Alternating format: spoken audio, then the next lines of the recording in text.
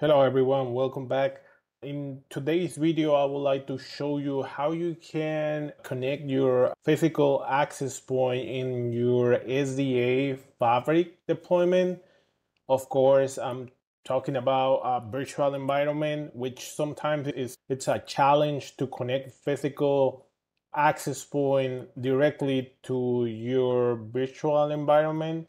So in this case, I'm using EVE-NG for this lab, and I was able to connect my access point directly to one of my fabric edge. In this case, as you can see here, if I apply a show CDP neighbor, you'll see that I have my access point and it's connected to my port 1024. So if we check the show access tunnel summary, you will see that I have my access tunnel up, which is what is going to be used for VXLAN encapsulation. Remember that this switch is an SDA switch, it's a fabric edge switch. You can see that I have my sessions, at least with my border control plane 2 in this case. But yeah, I was able to connect my access point. Let me log in one more time. Okay, so let's check how you can do that, right? So first of all, everything is about cloud and how you connect your network adapters, and based on that is the cloud that you need to use. So in this case, for example, I have 4 network adapters, right? So in this case, the access point is using the network adapter 3, right? So if I check this AP virtual or group, you can see here that my port group AP, it's associated with the virtual switch AP. So basically this, I tried to create a different virtual switch per connection.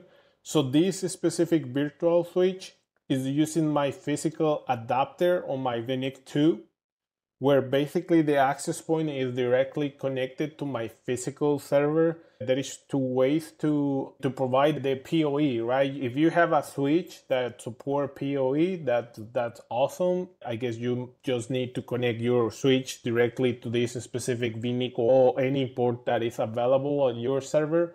But in this case, because I don't have a PoE switch, I'm using an external adapter to provide that power to the access point, right? That's another option.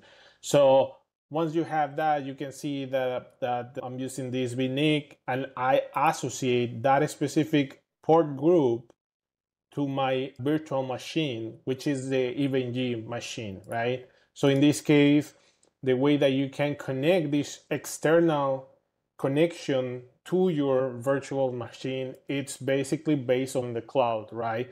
So I have, in this case, this is cloud 0, this is cloud 1, and this is cloud 2, right?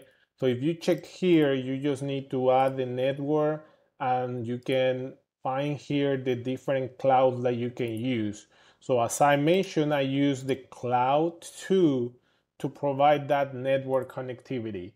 After that, you need to follow the same process related to how the access point will communicate with the wireless controller, the option 43 or the DNS and all that stuff that you need to check, right? In order for this AP to be able to communicate with the wireless controller. I think what I would like to do is let me log into that specific wireless controller. And as you can see here, let's go to access point. I'm able to see my access point, my physical access point here, right? This is the name that I'm using right now. This is the model of the access point. Also, you can see that this wireless controller is also part of the fabric status is enabled. You can see that I have multiple layer 2 VNI and also the layer 3 here. And if we compare this layer 2 VNI with the ones that I have in my switch, so VLAN, you will see that are similar, right? You have the access point 8090. So if I go here, 8090, this is for guests, and this is the data layer 2 VNI, in this case 818080, right? So with this, you know that it's working, it's fabric enabled, right? And also, let me see what else I can show you here. We have the access point, and this device, so this wireless controller should have also sessions with the control nodes. As you can see here, we don't have 250, just 251, which is my border control plane 2, right? Interface loopback 0, 251, right? It's the only one, the only switch that I'm using right now, and this is for guests, but my Encore controller is not enabled at this time. So basically, I have my fabric, I have all the components that I need to test my SDA deployment, right? Now, the challenge will be to test the wireless, right? Let me go here. Let me show you Catalyst Center and what I have.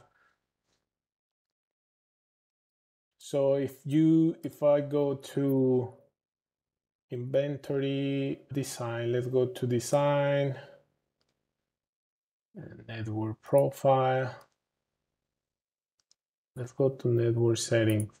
So here you can see that I have my SSIDs, right?